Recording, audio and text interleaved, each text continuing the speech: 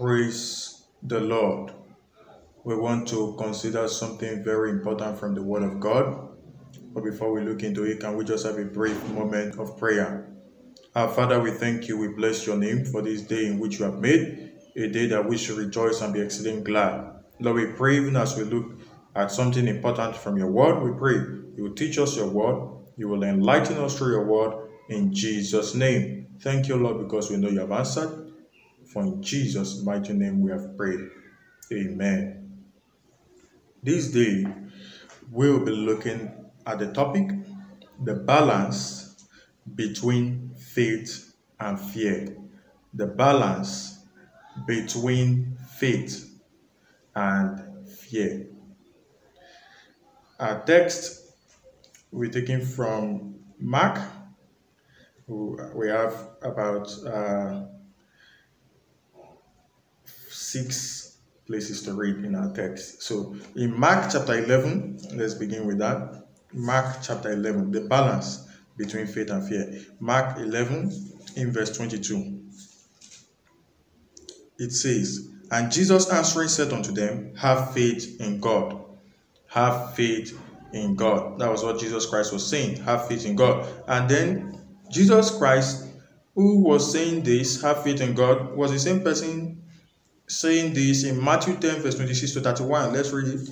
In Matthew 10 verse 26 to 31. It says, "Fear them not therefore, for there is nothing covered that shall not be revealed, and hid that shall not be known. What I tell you in darkness, that speak ye in light, and what ye hear in the air, that preach you upon the housetops. And fear not them which kill the body, but are not able to kill the soul, but rather fear him. Which is able to destroy both soul and body in hell." That is talking about God. He said, do not fear those people who can only kill the body but are not able to kill the soul, but fear him, that is God, who is able to destroy both soul and body in hell. In verse 29, "Are not 2 sparrows sold for a farthing, and one of them shall not fall on the ground without your Father? But the very hairs of your head are all numbered." In verse 31, "Fear ye not therefore, ye are of more value than many sparrows." You can see in this place that Jesus Christ, in the first place we read, Mark 11:22, he said, "Have faith in God." And now he's saying, "Fear God." That's to show that there's a balance. There's a balance between faith and fear, because if we don't have this balance, the world will not be balanced. The world will be unstable. Let's look at Hebrews. Let's look at what the scripture tells us in Hebrews chapter 12. In Hebrews chapter 12, I read from verse 28. Hebrews 12 in verse 28. "Wherefore we receiving a kingdom which cannot be moved, let us have grace whereby we may serve God acceptably with reverence and godly fear." And godly fear. And godly fear. So is there anything as godly fear? Does godly fear exist? Yes, it exists. You see, faith and fear somewhat looks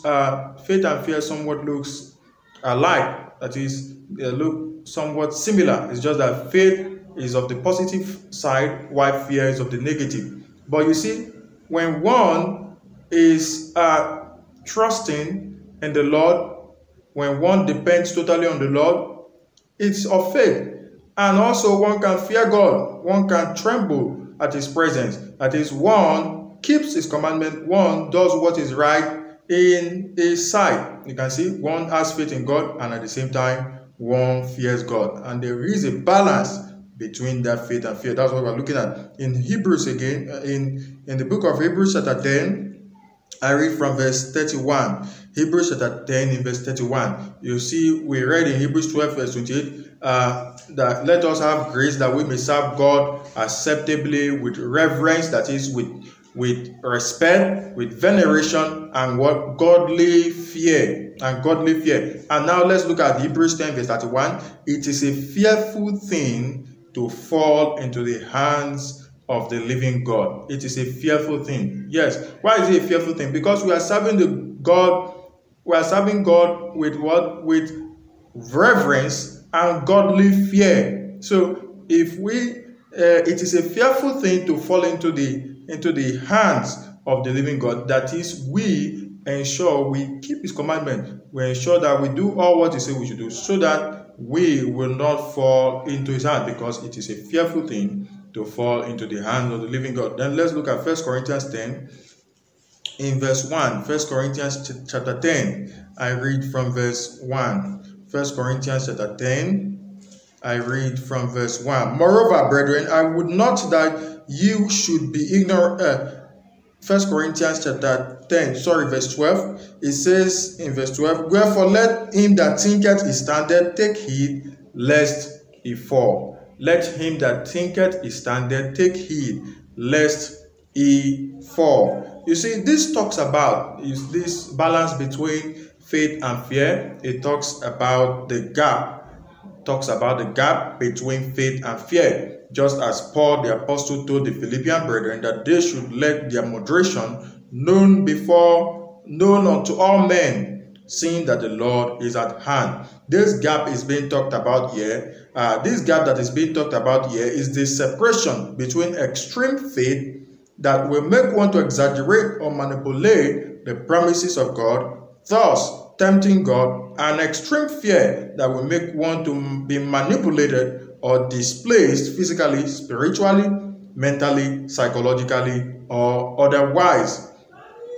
That was why Jesus Christ told Satan when he came to tempt, he spoke the word of God against Satan when he came to tempt him, when he said that what you shall, if you can fall down. He took him to a pinnacle of the temple and told him that if he should cast himself down. He quoted the promises of God and said, the angels will guide thee, and they will not allow your feet to sleep. And you see, he quoted the promises of God. And Jesus Christ now quoted the promise. He quoted the promises of God against him. And Jesus Christ redirected it and said that what thou shalt not tempt the Lord thy God. You can see he quoted it in a wrong way.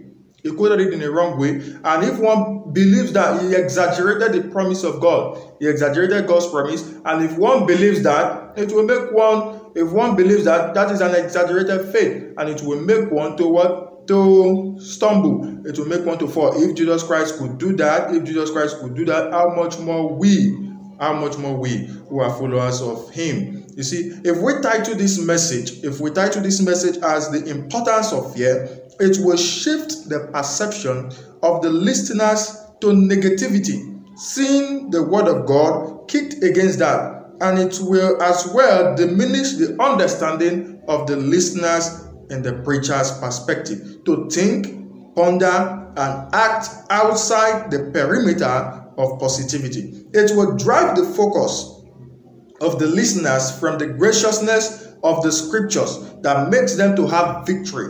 Moreover, it will render the message extreme and outrageous, seeing it has lost its balance, decency, and moderation.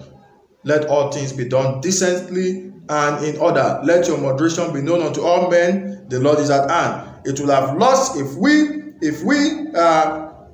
title this message as the importance of fear. It will render the message extreme and outrageous, seeing it has lost its balance, its decency, and moderation. Instead, let this title remain: the balance between faith and fear, and it will portray the true as well as real essence of faith.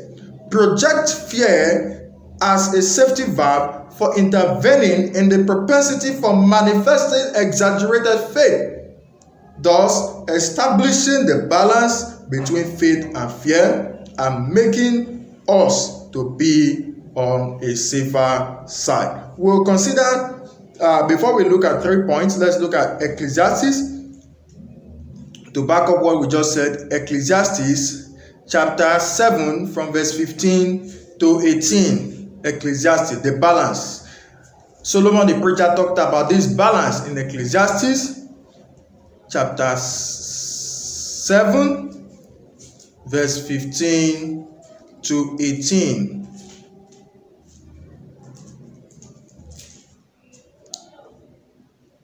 All things have I seen in the days of my vanity. There is a just man that perisheth in his righteousness, and there is a wicked man that prolongeth his life in his wickedness. In verse 16, be not righteous over much. You can see that it was saying, the Bible said, the just shall live by faith. The just shall live by faith. The righteous shall live by faith. Yes, the just is also the righteous. The just shall live by faith. The righteous shall live by faith. And so, if you are over much righteous, it means you are over much faithful. It means you have over faith. It means your faith has been exaggerated. Your faith has been so tuned to the figure of speech, which I call hyperbole. And then you begin to act on the promises. You begin to make it. You begin to overrate it. You begin to make it so protracted, and the promises of God so protracted that, and you have that kind of faith, so that kind of broad faith that is even beyond what is supposed to be, what the scripture penned down for us. And that kind of faith, what will happen? Solomon the preacher, having lived, he was the wisest king ever. He was the wisest king ever. Before any king came, after the kings, before and after, he has been the wisest. And so, you see, he said this as a result of the experience, the life he had lived on earth, and the experience he had garnered in his life and his living. Look at what he said in verse 16. Be not righteous over much, neither make thyself over wise. Why shouldest thou destroy thyself? Why shouldest thou destroy thyself? He was talking about the balance here. The balance has to be struck. The balance has to be struck. Let Paul the Apostle even said to even back up what Solomon the preacher said. Paul the Apostle said, let your moderation be known unto all men. The Lord is at hand. He said, let all things be done decently and in order. All things should be done decently and in order. Even though you are righteous, even though you are faithful, even though you are prayerful and what have you, he said, let all things be done decently. There should be principles backing everything up. There should be the basis of our faith, which is the word of God. We should act on that word. We should not exaggerate the promises of God like Satan did. He said that he was quoting the word of God, that Jesus Christ should jump down, seeing that the Lord has promised that the angels will protect him. You see, Jesus Christ also quoted the word of God against him. He said that thou shalt not tempt the Lord thy God. So if one is exaggerating faith, it means one is tempting the Lord. So that is why Solomon the preacher here was striking a balance between faith and fear. He said, be not righteous over much, neither make thyself over wise. Why shouldest thou destroy thyself? In verse 17, be not over much wicked. Yes, that's the negative side. Now he has talked about the positive side, doing it over much, and now he's talking about the negative side now, over much also. Both are extreme, and they are not good. So there need to be a balance. He said, be not over much wicked, neither be thou foolish. Why shouldest thou die before thy time? In verse 18 now, it is good that thou shouldest take hold of this.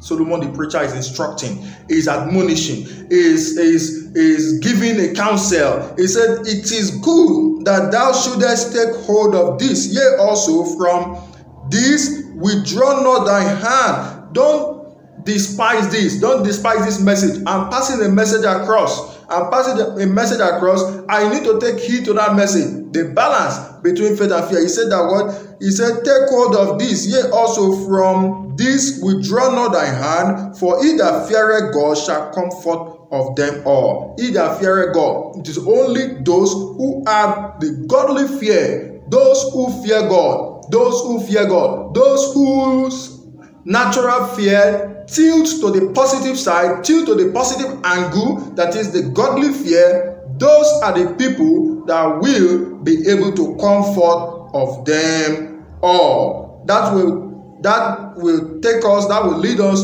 to the 3 points we'll be looking at. We'll be considering 3 points as we look at this message. The first point is the godly fear that authenticates our entrance into heaven.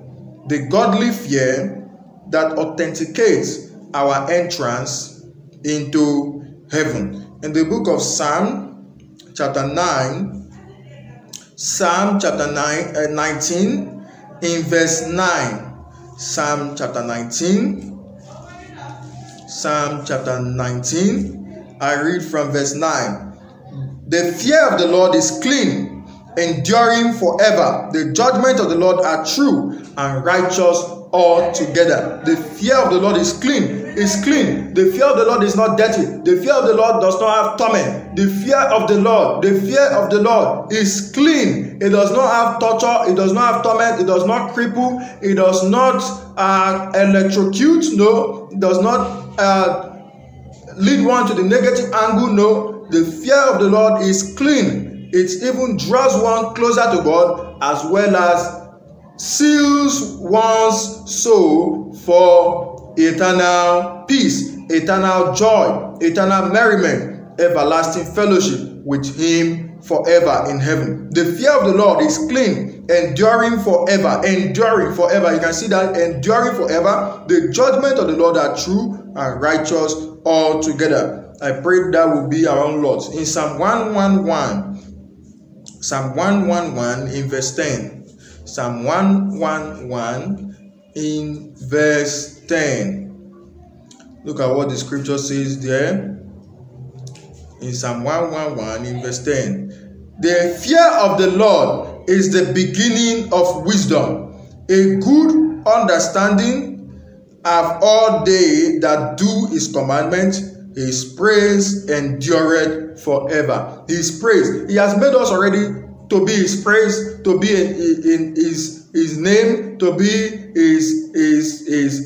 to be for Him a name, to be for Him a praise, a glory, and a people. So He has made us unto Himself already. And if we do that, if we have that godly fear towards Him, if we have Him as our fear, He said, let the Lord God be your fear. He said, if we have Him as our fear, the fear of the Lord is the beginning of wisdom. That is when we begin to see the way. That is when we begin to see clearly. That is when our eyes will be open to know Him more, to know Him more. The fear of the Lord is the beginning of wisdom. A good understanding are all they that do His commandment. When we do His commandment, when we keep His commandment, we will have understanding of Him. We have understanding of His sovereignty, of His vastness. We have understanding of that. In 2 Corinthians chapter 7, in verse 8 to 11. 2 Corinthians chapter 7. Let's look at what the scripture tells us in 2 Corinthians chapter 7. 2 Corinthians chapter 7. I read from verse 8 to 11. It says, for though I made you sorry with a letter, I do not repent. This is Paul the apostle talking to the Corinthians. He said, though I did repent, for I perceive that the same epistle had made you sorry, though it were but for a season. Now I rejoice, not that you were made sorry, but that ye sorrowed to repentance. For you were made sorry after a godly manner, that you might receive damage by us in nothing. In verse 10, for godly sorrow worketh repentance. For godly sorrow, godly sorrow, godly sorrow, godly fear. For godly sorrow, for godly fear worketh repentance to salvation, not to be repented of, but the sorrow of the world worketh death.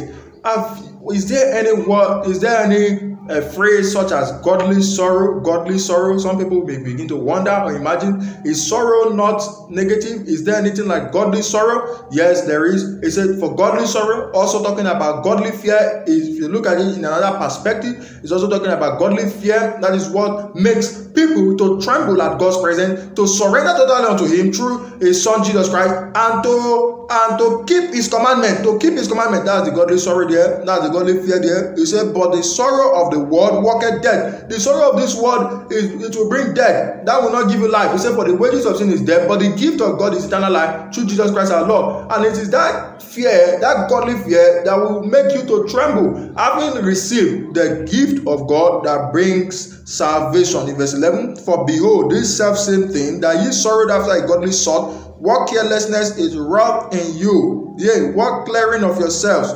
Yea, what indignation? Yea, what fear? Yea, what vehement desire? Yea, what zeal? Yea, what revenge? In all things ye have approved of yourself to be clear in this matter. Let's look at Jeremiah chapter 32. Let's look at Jeremiah 32. I read from verse 40.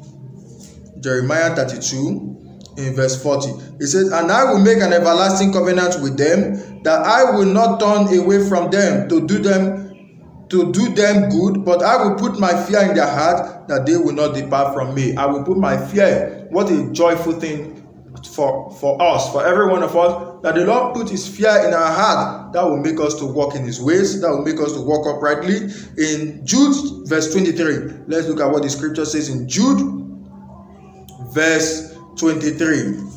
In Jude verse 23, and others save with fear, pulling them out of the fire, hating even the garments spotted by the flesh. Yes, it is this that makes them, others save with fear, pulling them out of the fire, hating even the garments spotted by the flesh. Let's read on. Now unto him that is able to keep you from falling, and to present you faultless before the presence of his glory with exceeding joy. To the only wise God, our Savior, be glory and majesty, dominion and power, both now and ever. Amen. You can say it's the Lord who does this. He does not want anyone to perish. He does not want anyone to fall into eternal perdition. So that is why he, hating the garment spotted by the flesh, spotted by the word, is calling everyone to repentance, calling everyone to turn away so that they can be washed from their sins. In Psalm 118 in verse 6. Psalm 118 in verse 6. Psalmist knew about this fear. He knew that this fear is godly. There exists something like as godly fear. There exists something as godly fear, which was why he said this in Psalm 118 verse 6. The Lord is on my side. I will not fear. What can man do unto me? I pray that will also be our testimony. Hebrews chapter 13 in verse 6. Talking about the same thing.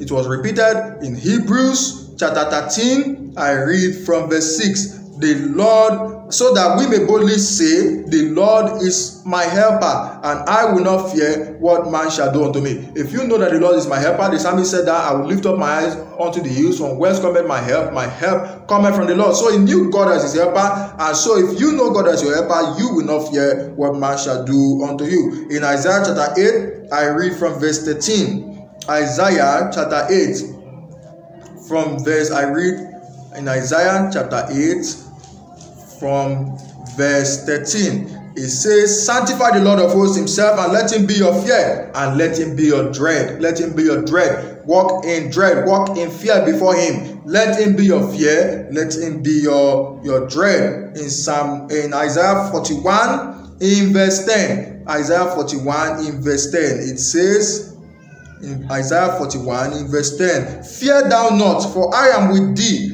Be not dismayed, for I am thy God. I will strengthen thee, yea, I will help thee, yea, I will uphold thee with the right hand of my righteousness. God has assured you already that I will strengthen you. It will uphold you. It will uphold you with the right hand of his righteousness. This is the fear of God. This fear, the godly fear that authenticates our entrance into heaven. It is the fear of God. It is making God our fear and not man. It is making God our fear and not princes. It is making God our fear and not the devil. You see, there are three types of fear.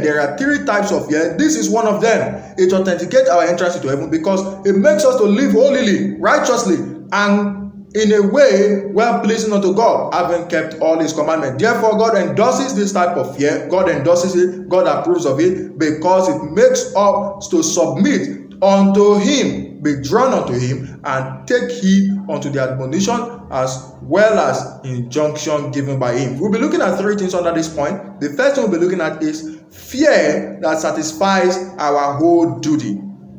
Fear that satisfies our whole duty. Solomon, the wise preacher, Solomon, the great preacher, look at what it says in Ecclesiastes chapter 12 verse 13 and 14. It said, let us hear the conclusion of the whole matter. The conclusion, the finality, the inference of the whole matter. It said, Fear God and keep his commandment, for this is the whole duty of man. You do not have any other duty other than to fear God and to keep his commandment. In verse 14, why should we fear God? Why should we keep his commandment? For God shall bring every work into judgment with every secret thing, whether it be good or whether it be evil. So we know already that God will bring every work into judgment. Whether it is good or bad, he will bring it into judgment. That is why we must fear him. We must fear him. We must fear him, and we must keep his commandment. Let's look at Proverbs. Proverbs. We have seen already before that the fear of the Lord is the beginning of wisdom. The fear of the Lord is what enlightens us, is what opens our eyes to the wisdom of God, to the power of God that is able to save and to transform and to regenerate. In Proverbs chapter 4, I read from verse 4 to 7. Proverbs 4, I read from verse 4 to 7. It says, He taught me also and said unto me, let thy heart retain my words, keep my commandments and live. Yes, for you to live, you have to keep the commandment of the Lord. In verse 5, get wisdom, get understanding, forget it not, neither decline from the words of my mouth. Forsake her not, and she shall preserve thee. Love her, and she shall keep thee. Wisdom is the principal thing, therefore get wisdom, and with all thy getting, get understanding. With all thy getting, get understanding. The fear of the Lord is the beginning of wisdom. The fear of the Lord is the beginning of wisdom. Get wisdom, with all thy getting, get understanding. In Psalm 112, I read from Psalm 112, I read from verse 1. Psalm 112,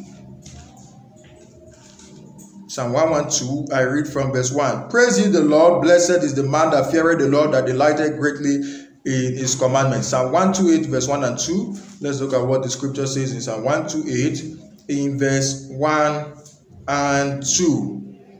It says, blessed is everyone that feareth the Lord, that walketh in his ways. In verse 2, for thou shalt eat the labor of thy hands, happy shalt thou be, and it shall be well with thee. This is the fear that is godly. This fear is godly. It satisfies our whole duty unto God, which is fearing him and keeping his commandment. It was talked about by Solomon the preacher as a result of the wisdom of God upon him. He then said that wisdom is the principal thing, that in all one's getting, once you get understanding, saying it is profitable to direct. Yes, wisdom is profitable to direct, according to Ecclesiastes chapter 10, verse 10b. He then said that one should get wisdom and understanding without forsaking, forgetting, or declining from it, seeing it will keep as well as preserve one unto the heavenly kingdom, having delivered or granted one deliverance from every evil work, according to 2 Timothy chapter 4, verse 18. The second thing we'll be looking at here is fear that serves our wholesome devotion.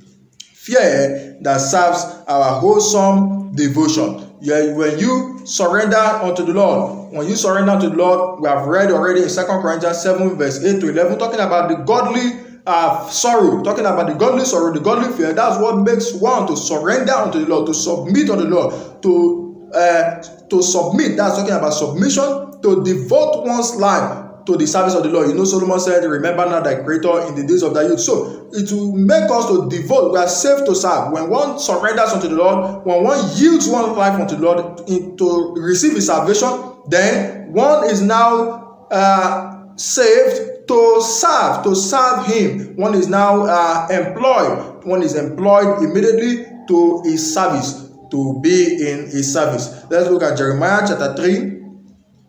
I read from verse 11. Jeremiah chapter 3. I read from verse 11. Jeremiah 3 from verse 11. And the Lord said unto me, the backsliding, in Jeremiah chapter 3 in verse 11, he said, and the Lord said unto me, the backsliding Israel justified herself more than treacherous Judah. Let's look at Isaiah chapter 43 from verse 5 and 7. Isaiah chapter 43 from verse 5 and 7. Isaiah 43 from verse 5 and 7. Let's look at what that place tells us. It says, fear not, for I am with thee. I will bring thy seed from the east and gather thee from the west. In verse 7, even everyone that is called by my name, for I have created him for my glory. I have formed him, yea, I have made him. In Exodus 23, verse 22 to 27, Exodus 23 from verse 22 to 27. Let's look at what it tells us. But if thou shalt indeed obey his voice, yes, there's a condition here. There's a precondition for you to receive. For you to receive that grace to do even what other people cannot do. That was the grace Moses received. That was the grace Joshua received. That was the grace Solomon received. It says, but if thou shalt indeed obey his voice and do all that I speak, then I will be an enemy unto thy enemies. Amen. And an adversary unto my adversaries. In verse 23, for my angel shall go before thee and bring thee in unto the Amorite and Hittite and the Perizzite and the Canaanite and the Hivite and the Jebusite, and I will cut them off. In verse 24, thou shalt not bow down to their gods, nor serve them, nor do after their works, but thou shalt utterly overthrow them and quite break down their images. In verse 25, and ye shall serve the Lord your God, and he shall bless thy bread and thy water, and I will take sickness away from the midst of thee. It will only take away sickness if you can obey his voice. In verse 26, there shall nothing cast their young, nor be barren in thy land. The number of thy days I will fulfill. In verse 27, I will send my fear before thee. Talking about the fear that serves our wholesome devotion. I will send my fear before thee, and will destroy all the people to whom thou shalt come, and I will make all thy enemies turn their backs unto thee. Yes, when we serve the Lord, when we have that fear that serves our wholesome devotion, you see, God will always fight for us, and the enemies will not be able to prevail against us. That was what, as the Lord was commissioning Jeremiah to do his will, he said that what? They shall fight against thee, but they shall not prevail against thee. That is the fear that serves our wholesome devotion. This is the fear that this is the fear of God that triggers us to submit ourselves to his salvation and unto his service. Yes, this fear triggers us to submit ourselves unto his salvation and unto his service. Even Apostle James said, but he giveth more grace. Wherefore he said, God resisted the proud, but giveth more grace unto the humble. Submit yourselves therefore to God. Resist the devil, and he will flee from you. Draw nigh to God, and he will draw nigh to you. Cleanse your hands, ye sinners, and purify your hearts, ye double-minded. Humble yourselves in the sight of the Lord, and he shall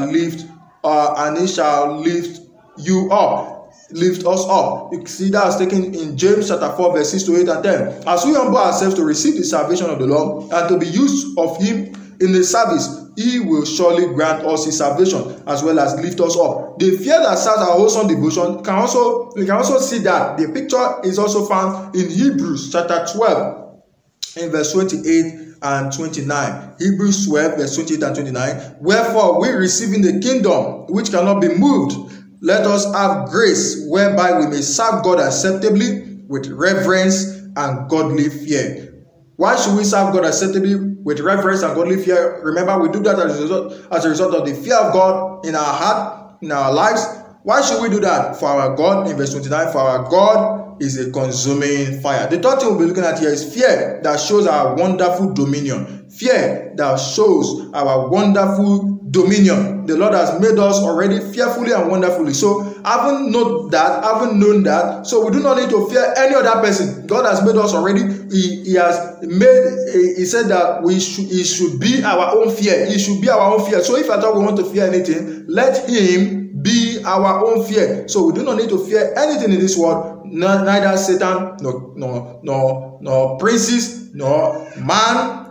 We do not need to fear any other thing. In 2 Timothy, that was what Paul the Apostle was admonishing Timothy, his son in the faith. He said, don't be afraid of them. Do the work of God. Do the will of God. For he will raise you up. He will lift you up. In 2 Timothy chapter 1, in verse 7. For God hath not given us the spirit of fear, but of power and of love and of a sound mind.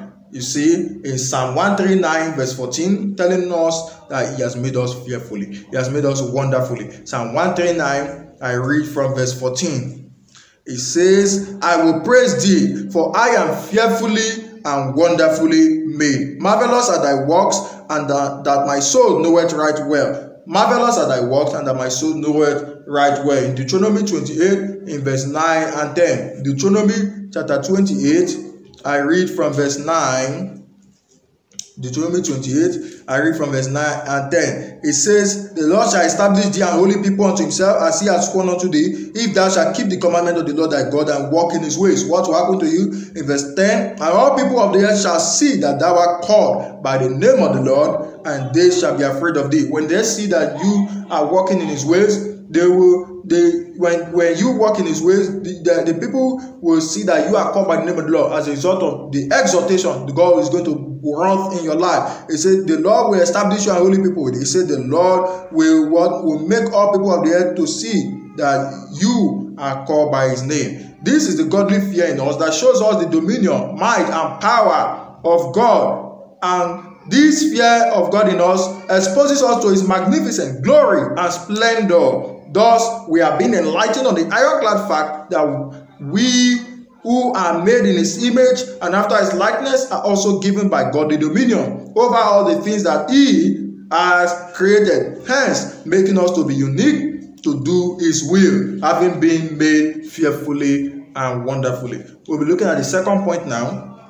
The second point, the godless fear that abrogates our entrance into heaven. The godless fear that abrogates, that stops, that destroys our entrance into heaven. What is this? Let's look at 1 John chapter 4 in verse 18. 1 John, the godless fear. This is the fear unnecessary fear. Unnecessary fear, it is the godless fear. In 1 John chapter 4 verse 18, there is no fear in love, but perfect love casteth out fear, because fear hath torment. He that feareth is not made perfect in love. You can see, he that feareth is not made perfect in love. You see, God said, fear me, let me be your fear. He's not saying you should fear man. He's not saying you should fear Satan. He's not saying you should fear kings or princes. He said, let me be your fear. And so any fear that comes outside God, outside the one that God has prescribed, or the one that God has drawn for us, is outside the perimeter. It is godless fear that abrogates, and that fear will abrogate to stop our entrance into heaven. We need to get rid of that. We need to get rid of that fear. Let's look at Jude verse 10 to 13. Jude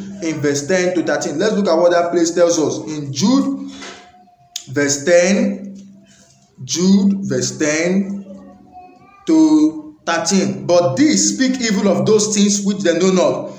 But what they know naturally as brute beasts, in those things they corrupt themselves. Woe unto them, for they have gone in the way of Cain, and ran greedily after the error of Balaam for reward, and perished in the gainsaying of Kor. These are spots in your feast of charity, when they feast with you, feeding themselves without fear. You can see these people are godless. They are godless. They are without fear. They do not have the fear of God before them. They are godless. They are godless. He said, these are they are feeding themselves without fear. Clouds they are without water, carry about of winds, trees whose fruit withereth without fruit, twice dead, plucked up by roots. What are they in verse 13? Raging waves of the sea, foaming out their own shame, wandering stars, to whom is reserved. What is reserved for them? The blackness of darkness forever. That is the lake of fire, hell. I pray that will not be our portion. Then, for that not to be our portion, we need to desist from this unnecessary godless fear. Fear that is outside the perimeter of godly fear. This is the fear of Satan, princes of man. This is the second type of fear, and it abrogates our entrance into heaven.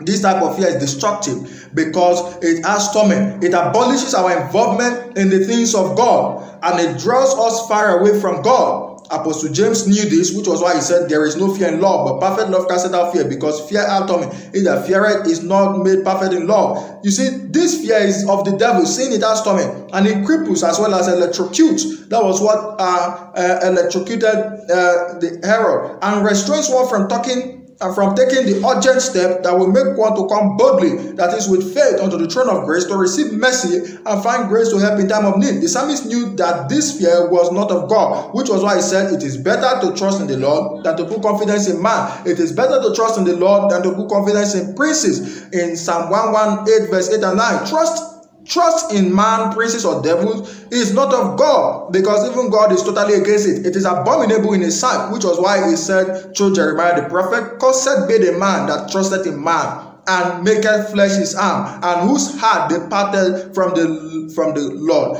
That according to Jeremiah 17 verse 5. Any fear that moves us away from God is godless. And any fear that makes our heart to depart from God is godless. You see, any fear that makes our heart to depart from God, neither serve nor trust in Him for victory and triumph, is godless. And God is greatly averse to that. But those who are submissive unto Him and trust in Him have a godly fear. That was why Prophet Jeremiah went on to say, blessed is the man that trusted in the Lord, and whose hope the Lord is. I pray the Lord will help us to fear Him only, in Jesus' name. We'll be looking at three things here. The first thing is fear. We'll be looking at four things. The first thing is fear that inhabits the impenitent. Fear that inhabits the impenitent, the hard-hearted, those who don't want to repent.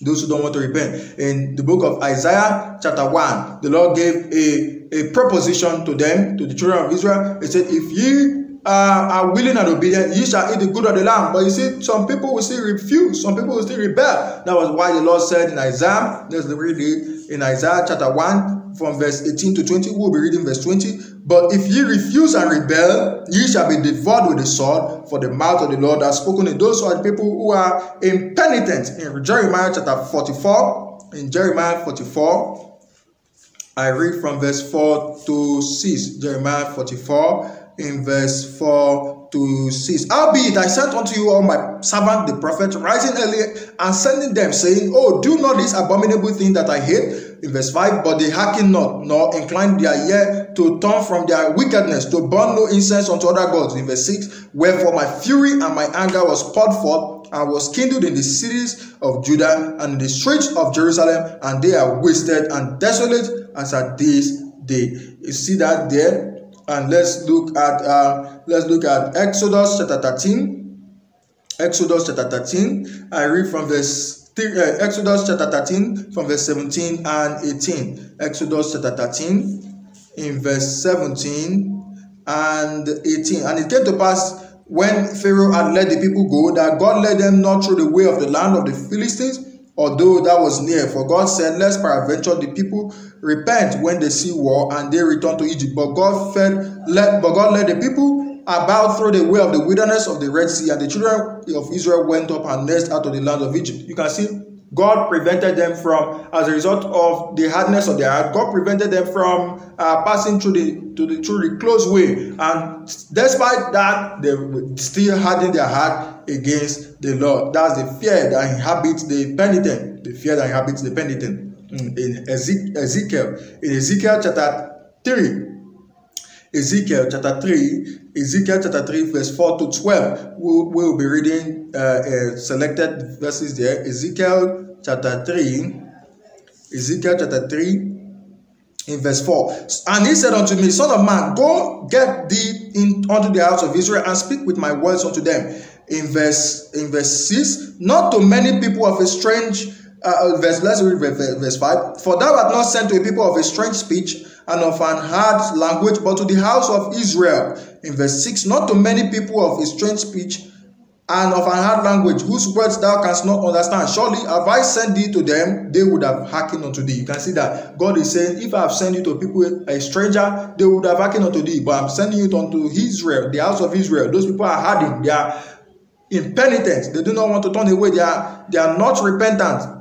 They are not repentant. In verse 7, but the house of Israel will not hearken unto thee, for they will not hearken unto me. For all the house of Israel are impudent and hard-hearted. I pray that will not be our portion. That's the fear that inhabits the impenitent. They are godless. And they don't want to listen to what will make them to turn away from what will save them. In Psalm 95 in verse 18. Psalm 95, I read from verse 18. Let's look at what the scripture tells us in Psalm 95 in verse 18. Psalm 95 in verse. Okay, let's read Proverbs 29. Proverbs 29, I read from verse 1.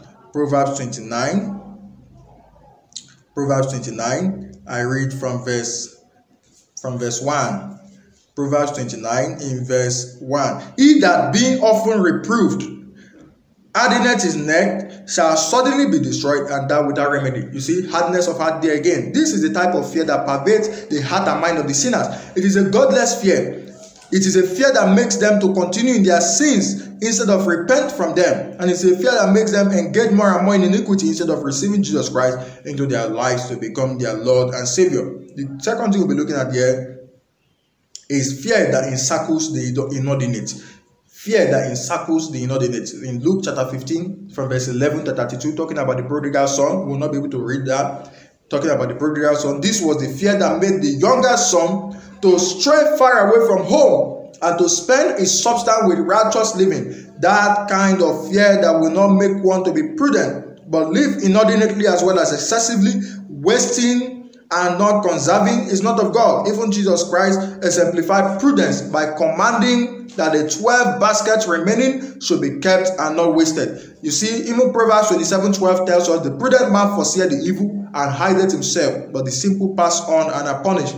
That was the case of the prodigal son, but thank God he retraced his steps by realizing his sin, by realizing his errors, and returning back to his father. His father, having seen the sincerity of his heart, forgave as well as welcomed him back. The third type of fear, godless fear, we'll be looking at here, is fear that inhibits the increase. Fear that inhibits the increase. In Matthew 25, verse 14 to 30, Matthew 25, verse 14 to 30, we will not be able to read that, talking about the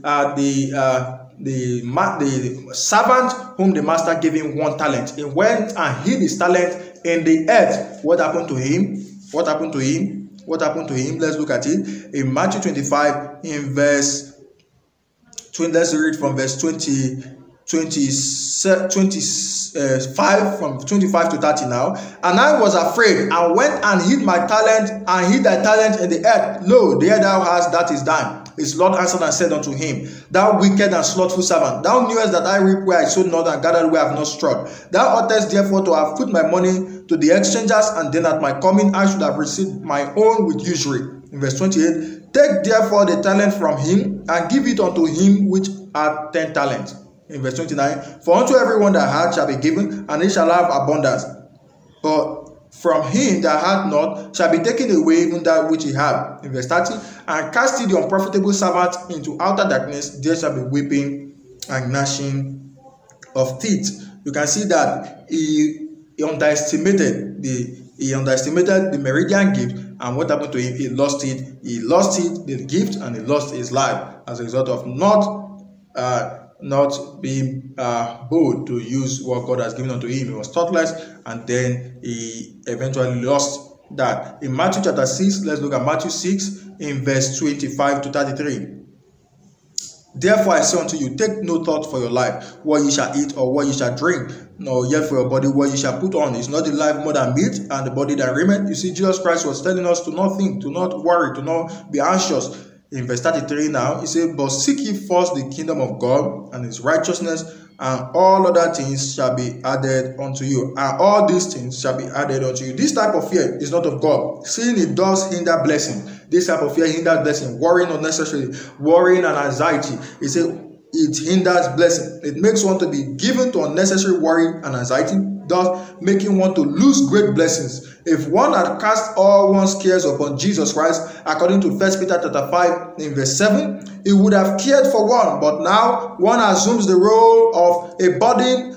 One assumes the role of burden bearing in terms of worry, anxiety, fear, all inhibiting the increase that one ought to have had one dropped all those unnecessary worry, anxiety, and fear down. Also, the type of fear that comes as a result of underestimating meridian gift.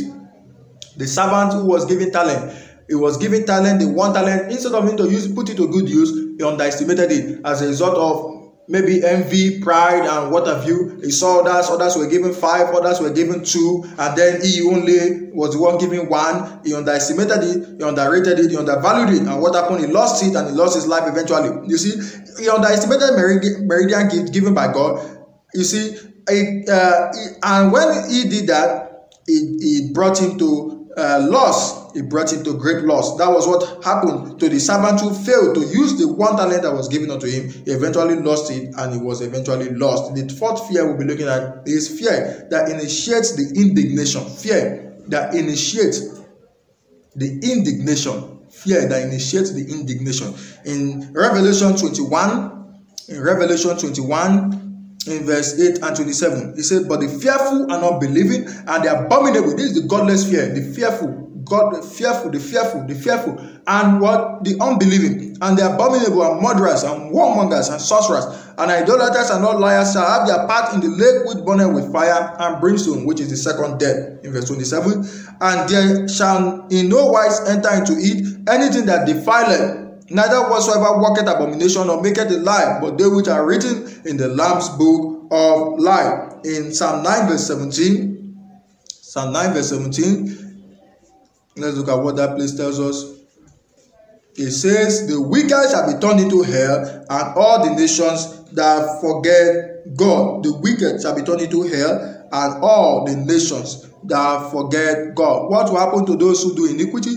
What will happen to them? In Proverbs chapter 11, in verse 21. Proverbs 11, in verse 21. It says, though hand join in hand, the wicked shall not be unpunished, but the seed of the righteous shall be delivered. In Romans chapter 1, in verse 18, let's look at what that tells us. In Romans chapter 1, in verse 18. Romans chapter 1, in verse 18, it says, but for the wrath of God is revealed from heaven against all ungodliness and unrighteousness of men who hold the truth in unrighteousness. Those people are fearful. They are fearful, and as a result of their fear, they are unrighteous. They are wicked. That is a godless fear. It will eventually end them in perdition. Let's look at Colossians chapter 3, in verse 5 and 6. Colossians chapter 3, in verse 5 and 6. Mortify therefore your members which are upon the earth, fornication, uncleanness, inordinate affection. That was what the prodigal son had. Inordinate affection, evil concupiscence, and covetousness, which is idolatry. Verse 6, for which things sake the wrath of God cometh on the children of disobedience. You see that? The wrath of God, the indignation of the Lord, the judgment of God come upon the children of disobedience, those who disobey his commandment. In 1 Thessalonians chapter 4, in verse 8. Let's look at what the scripture tells us. 1 Thessalonians chapter 4, in verse 8. For he said, ye therefore that despiseth not man, but God, who hath also given us his Holy Spirit. And what will happen to those who despise? What will happen to them? In 2 Thessalonians chapter 2, in verse 8 to 12. And then shall the wicked be revealed, whom the Lord shall consume with the spirit of his mouth. You see that? Whom the Lord shall consume with the spirit of his mouth, and shall destroy with the brightness of his coming. In verse 9. Even him whose coming is after the working of Satan, with all power and signs and lying wonders. In verse 10. And with all deceivableness of unrighteousness in them that perish, because they receive not the love of the truth, that they might be saved. And for this cause God shall send them strong delusion, that they should believe a lie. Verse 12. That they all might be damned, who believe not the truth, but had pleasure in unrighteousness. You see, loading. God's wrath, indignation, and judgment are all loading to be unloaded upon the wicked. They are all loading to be unloaded upon the wicked in wickedness, and the unrighteous in unrighteousness. That was why Isaiah the prophet said, according to God's word, there is no peace to the wicked, according to Isaiah 57 verse 21. You see, which means that the evildoers as well as workers of iniquity should prepare for the retribution of their vile affections and evil lifestyle. As long as they neglect the message of salvation and refuse to repent, they should better prepare for damnation. God's judgment will not elude them. No matter how they try to parry, they cannot for God's judgment, because God's final verdict is that they are inexcusable, according to Romans chapter 2 verse 1 to 6. The third point we'll be looking at, the third point is the goodly fear that ameliorates our existence before heaven. The goodly fear. This is a fear that is neither godly nor godless. You see, but necessary to make our lives, our existence on earth as believers better, comfortable, and convenient before we get to heaven. I pray that the Lord will help us to understand this in Jesus' name. We'll be looking at three things here. The first thing we'll be looking at is the fear that arises due to the oppression of the adrenaline hormone. Fear that arises due to oppression of the adrenaline hormone. In Acts chapter 16, in verse 25 to 40.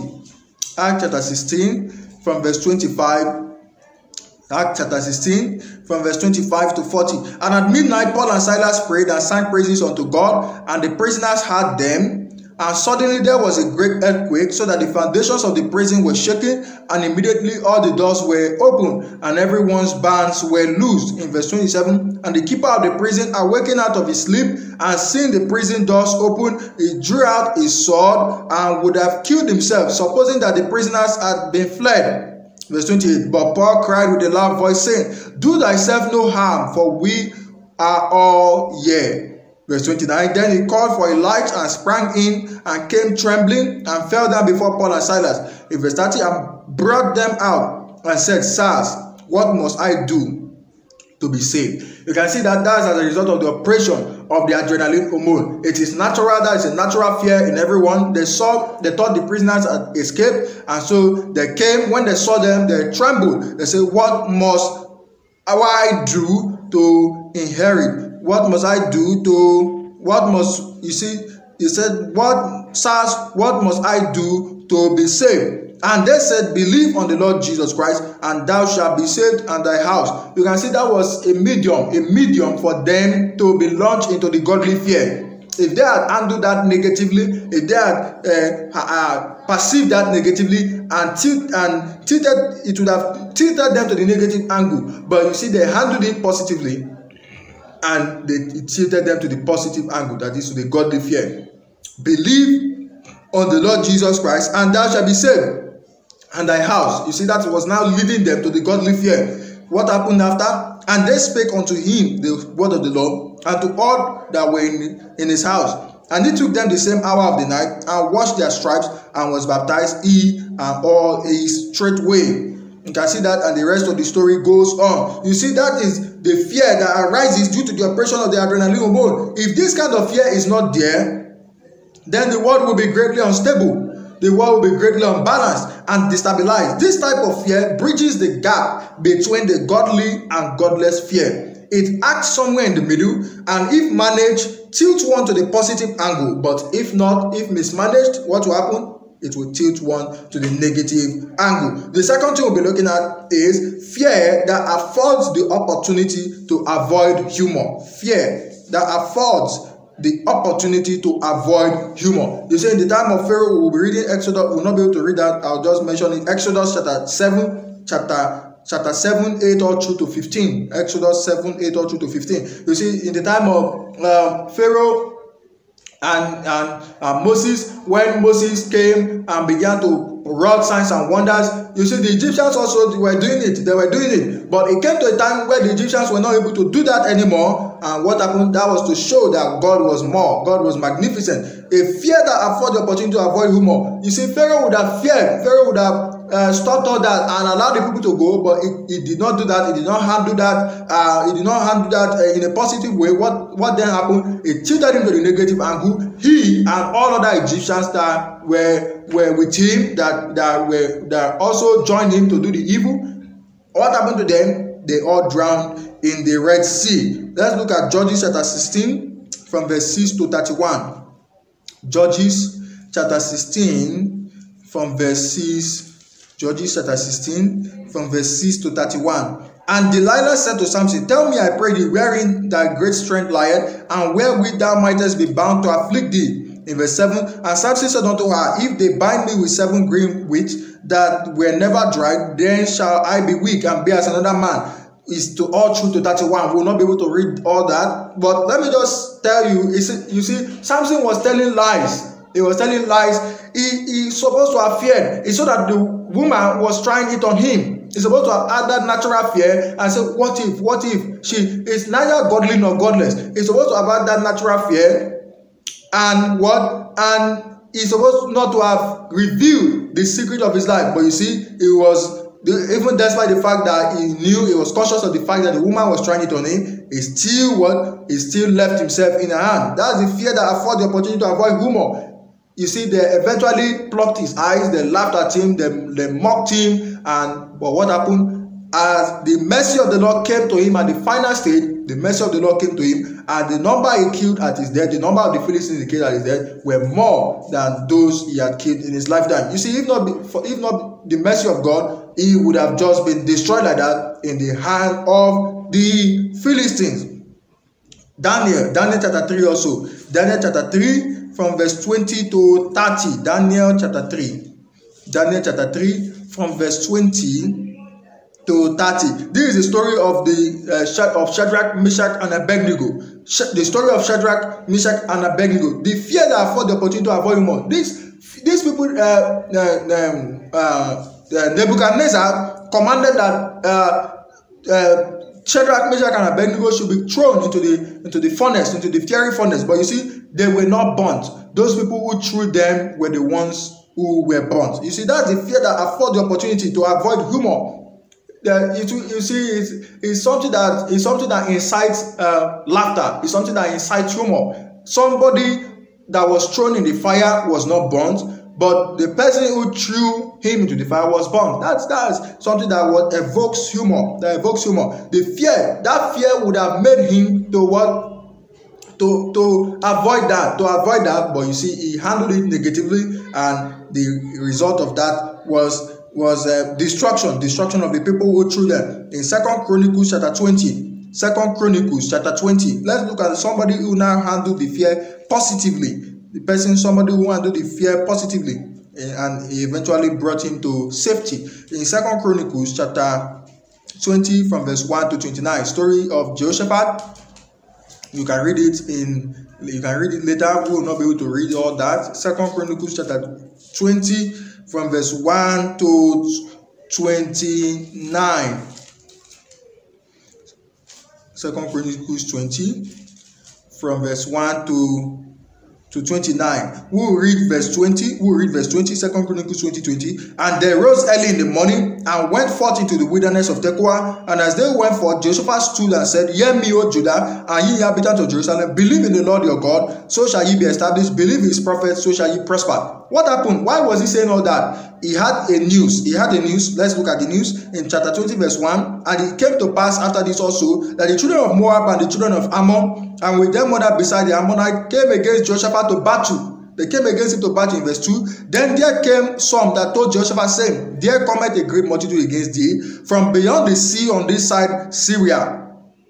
And behold, there be in Hazazon Tamar, which is engaged in verse 3. And Jehoshaphat feared and set himself to seek the Lord. You can see this is a goodly fear. Why? Because it made him to what? To seek the Lord. To seek the Lord so as to be safe. He said, the name of the Lord is a strong tower, the righteous runneth into it and is safe. And proclaimed a fast throughout all Judah. That resulted into what the Lord assured them in verse 17. Ye shall not need to fight in this battle. Set yourselves, stand ye still, and see the salvation of the Lord with you, O Judah and Jerusalem. Not be dismayed.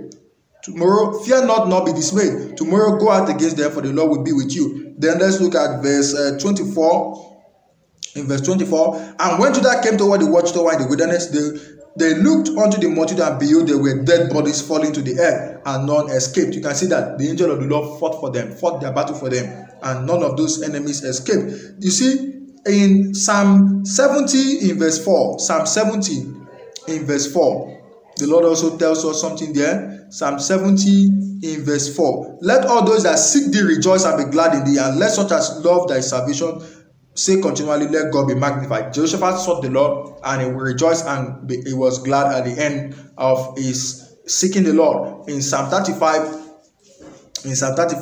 verse 9 and 10, let's look at what the scripture says. And my soul shall be joyful in the Lord, it shall rejoice in his salvation. All my bones shall say, Lord, who is like unto thee? Which delivereth the poor from him that is too strong for him, yea, the poor and needy from him that spoileth him.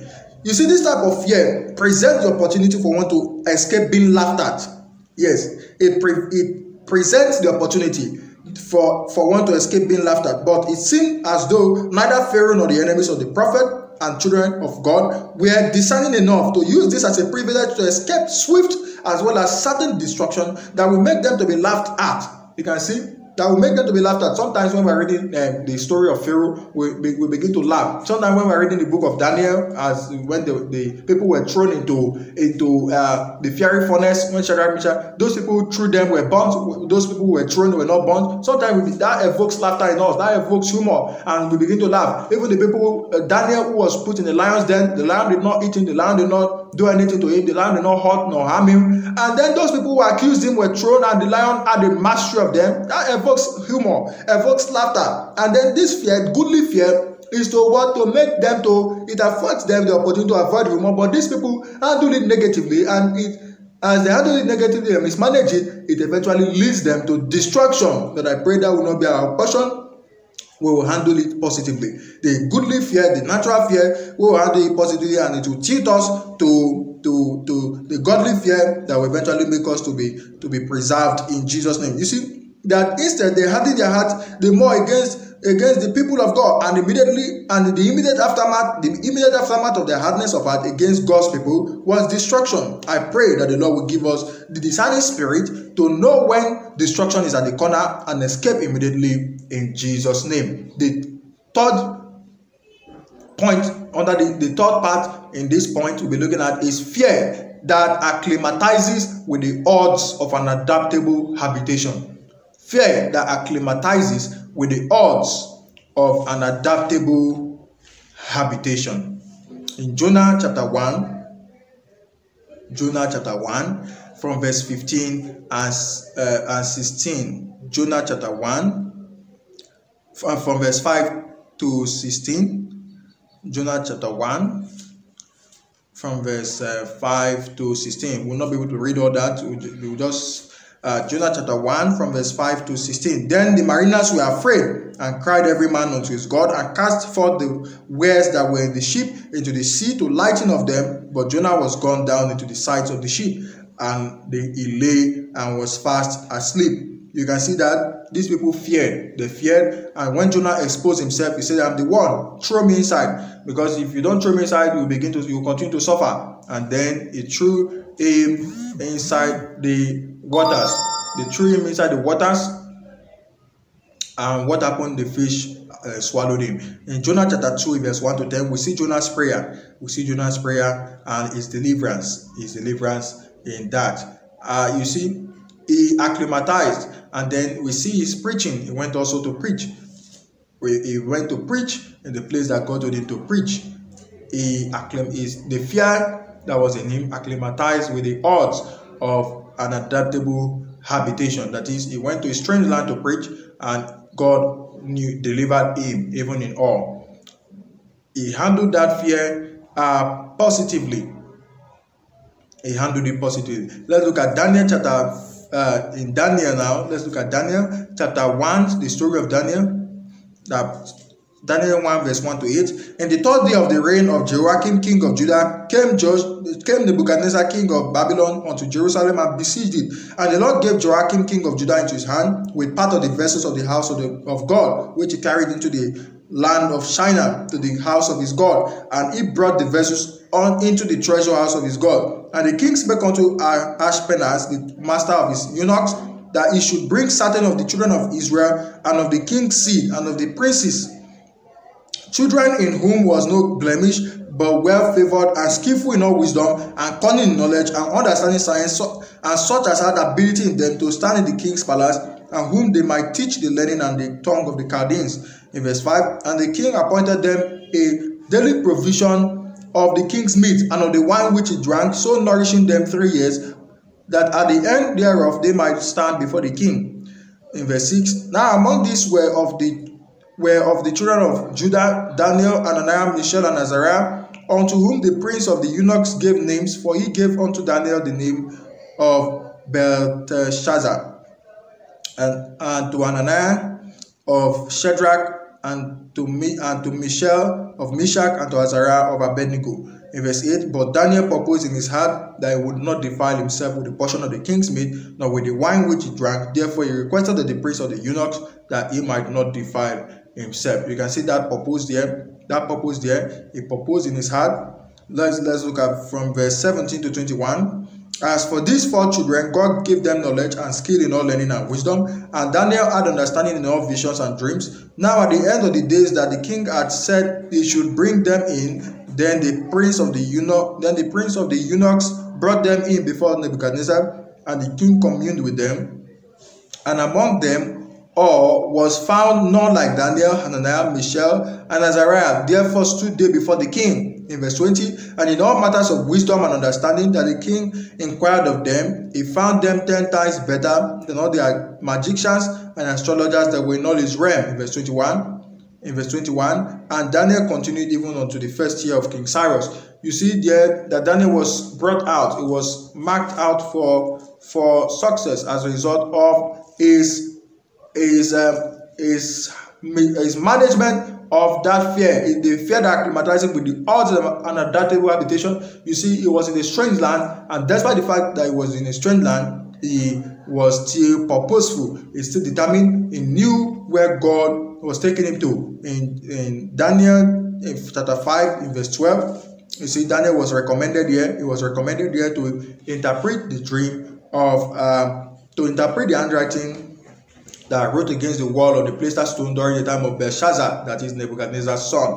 In Daniel 5 verse 12, for as much as an excellent spirit and knowledge and understanding, interpreting of dreams and showing of hard sentences and dissolving of doubts were found in the same Daniel whom the king named Belshazzar, now let Daniel be called, and he will show the interpretation. You see that in Daniel chapter 6 verse 25 to 28 also talks about how King Darius, who was surprised. He said, oh, is that God able to deliver thee from the mouth of the lions? Daniel said, oh king, live forever. My God whom I serve continually is able to deliver me from the lion. And what happened? He said, my God whom I serve he shut the lion's mouth. My God whom I serve shut the lion's mouth, and the lions did not hurt me, for as much as before him innocency was found in me. You see that what happened? This made the king to write and to post and publish in all languages that what God is the God of all gods. God is the God of all gods. The God in whom Daniel served is the God of all gods. It says in verse 26, in verse 25, then King Darius wrote unto all people, nations, and languages that dwell in all the earth, peace be multiplied unto you. I make a decree that in every dominion of my kingdom men tremble and fear before the God of Daniel, for he is the living God and steadfast forever, and his kingdom that which shall not be destroyed, and his dominion shall be even unto the end. In verse 27, he delivered and rescued, and he worked signs and wonders in heaven and in earth, who had delivered Daniel from the power of the lions. So this Daniel prospered in the reign of Darius and in the reign of Cyrus the Persian. You can see Daniel prospered even in a strange land as a result of the management of that fear, that goodly fear, that natural fear that acclimatizes with the odds of an adaptable habitation. You see that. Also, there was one person, there was a man who was able in the book of Genesis, chapter 39, from verse 1 to 23, and Genesis 41, verse 39 to 44. Joseph was able to acclimatize with the odds of an adaptable habitation, even when his brothers sold him. His brothers put him in the pit, and then the Midianites sold him to the Ishmaelite, and then the Ishmaelite to Potiphar. You see, Joseph still knew where God was taking him to. He saw the vision, he knew the vision, and he carried the vision. He was a vision carrier, and he did everything. He proposed in his heart that would not defile himself, that would not stain his garment of righteousness, his robe of righteousness, until he eventually got to where God wanted him to get to. Let's just read it in in Genesis chapter 41. Genesis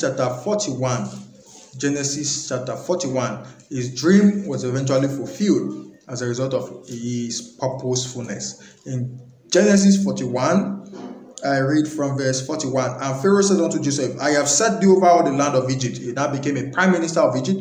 And Pharaoh, you remember, he was in a strange land, but that management of the natural fear made him to acclimatize with the odds, even though he faced many odds and hardship.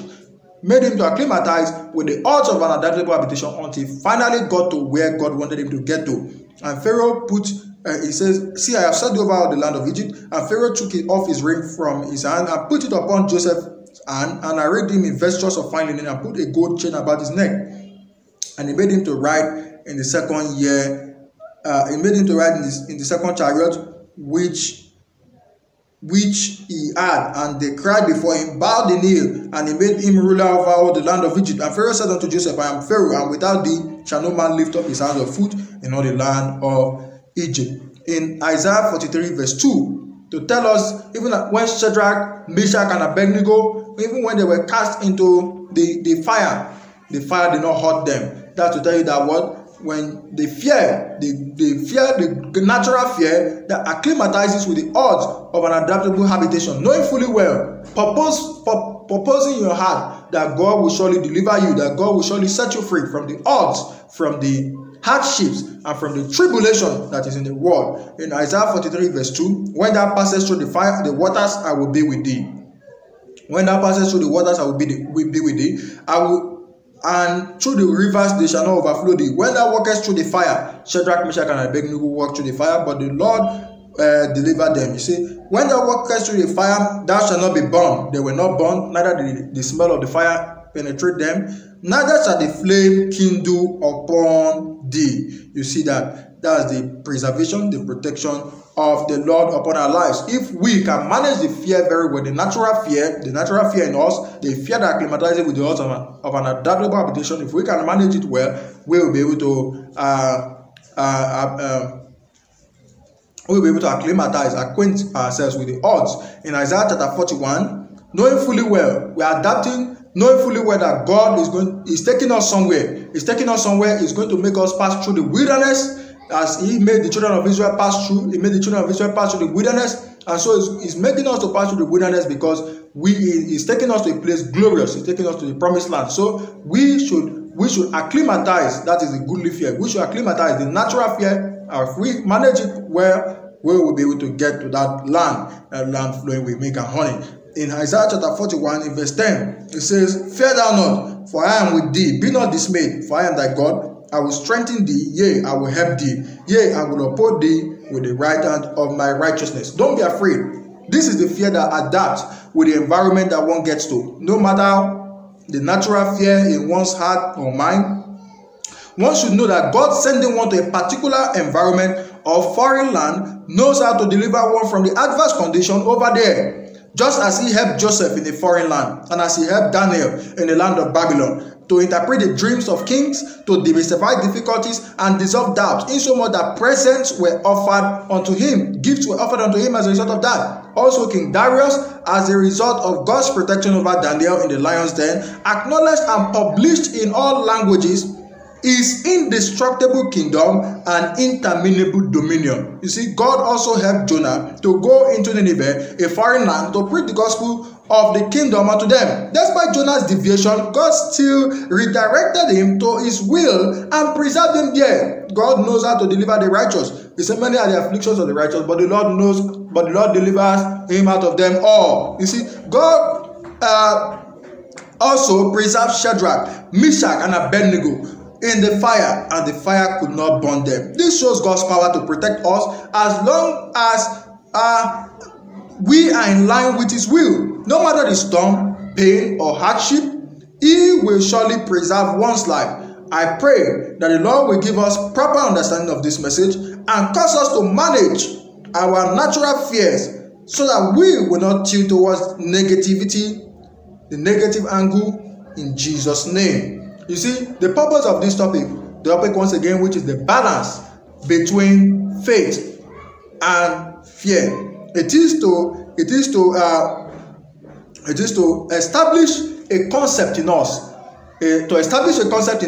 that we should know the difference between godly fear, godless fear, and goodly fear. As we manage the natural fear, the goodly fear, as we manage it very well, we will tilt toward the positive side, towards the godly fear that will eventually authenticate our entrance into heaven, our entrance into eternal life. We will stray far away completely. We will stray completely from the godless fear. We will not have anything to do with the godless fear. We will neither fear man nor Satan. We will neither fear princes nor Satan, so that we will not be a partaker of the judgment, of the doom that will befall all his kingdom. I pray that the Lord will give us proper understanding of this message, so that we will be able to balance faith. Even as Solomon the preacher said, be not overmuch righteous. Be not overmuch righteous. Be not overmuch righteous. In Ecclesiastes, let's quickly read that before we go to the Lord in prayer. Ecclesiastes chapter 7. Ecclesiastes chapter 7. Be not overmuch righteous. Be not righteous overmuch, neither make thyself overwise. Why shouldest thou destroy thyself? Be not overmuch wicked, neither be thou foolish. Why shouldest thou die before thy time? I pray that the Lord will give us understanding of this, so that we will be wise and we will tilt toward the godly fear. We will fear God and will keep his commandment, and we will eventually get to life eternal. Amen. Let's go to the Lord in prayer now and talk to him, that he will help us to balance all things. It will help us to make our moderation known unto all men, or make us to do all things decently and in order, so that at his coming we will not be found wanting. In Jesus' name.